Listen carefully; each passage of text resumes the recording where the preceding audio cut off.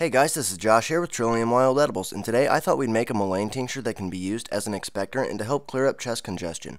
Mullein is a really common medicinal herb that a lot of people learn about when they first get into foraging, and there are a lot of different ways that you can use it, but my main preferred method is in tincture form. The tincture can be made using the leaves and flowers, or you can use the leaves only or the flowers only. It's best to combine the flowers with the leaves. However, this year I wasn't able to find any Mullein flower spikes that weren't dead, so I was only able to use the leaves. The leaves that you see here are from a first-year rosette and were in really good condition. Now, whenever you're making your Mullein tincture, it's important that you use fresh Mullein, as its effect seems to be lessened just a little bit whenever you use dry Mullein, at least in my personal experience. If you're gathering flowers and leaves and are able to find a nice looking plant, you should only need one plant to make anywhere from 3 to 8 bottles of tincture, depending on the size of your tincture bottles. This plant is absolutely huge, and its leaves especially take up a lot of space within the bottles.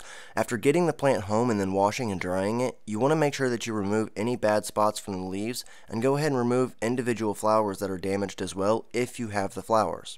From this point, you want to go ahead and get yourself a clean mason jar with the lid. I really like to use the wide mouth jars as I find them easier to work with and get my hands into. However, any jar with a good seal will work. At this point, you can go ahead and decide whether you want to macerate or tear up the leaves and flowers, which will help aid the extraction process, or you can leave them whole and save yourself a little bit of time. It won't really matter which way you do it. I like to macerate or tear up the leaves and flowers if I have them, because I find it to make the extraction process a lot faster with Mullein. Some plants I haven't noticed a difference, but with this plant I do, so I thought I would mention it.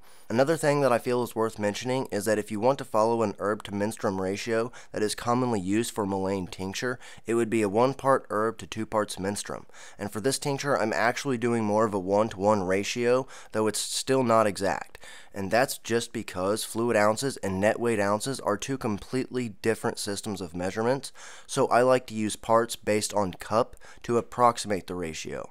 So what I'm going to do here is I'm just going to macerate these leaves and then fill up this jar to the approximate 1 cup mark with fresh Mullein leaf, and then pack it very, very tightly, making sure that I have approximately 1 cup of herb in there.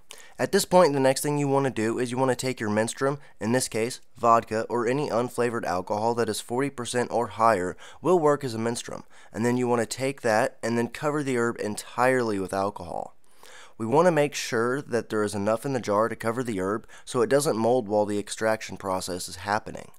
After you have your herb covered, go ahead and put the lid on it and give it a good shake, then pack it back down again, making sure that the herb is completely covered. At this point, all we need to do is label it and put it into a dark spot for 4 to 8 weeks, giving it a shake about once a day.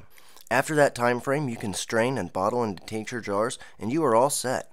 This is a really, really good herbal medicine for cold and flu season when congestion hits a high, and it's one that I frequently use in the winter. Number 4 is common Mullein, or Verbascum thaspis. This common roadside plant is very popular in Europe for an expectorant or to relieve coughs and congestion. With its large fuzzy leaves and tall spikes of yellow flowers, it sticks out very well as the plant can get quite tall. Mullein has a long history of use going back thousands of years in Europe and in the Americas. Nowadays it's gaining quite a reputation again for its immune boosting properties and its effectiveness at relieving chest congestion. The plant is high in mucilage, which is responsible for soothing mucous membranes in the mouth and the throat, and the plant is also a bronchodilator, meaning it opens up the passageways to allow for better breathing, which is helpful for those with asthma and or bronchitis. It boasts a variety of other uses for things like earaches and ear infections, to bladder and kidney infections, and even to expelling worms in humans and livestock. At one point in time, the leaves and flowers were combined with red clovers for smoking to help clear the lungs, and the leaves are still smoked today for this purpose. Also, those really large leaves make excellent toilet paper that is really soft. So I thank you guys for watching this video. I hope you enjoyed it, and I hope you learned a little bit of something. If you want to learn more about edible or medicinal plants, make sure to subscribe.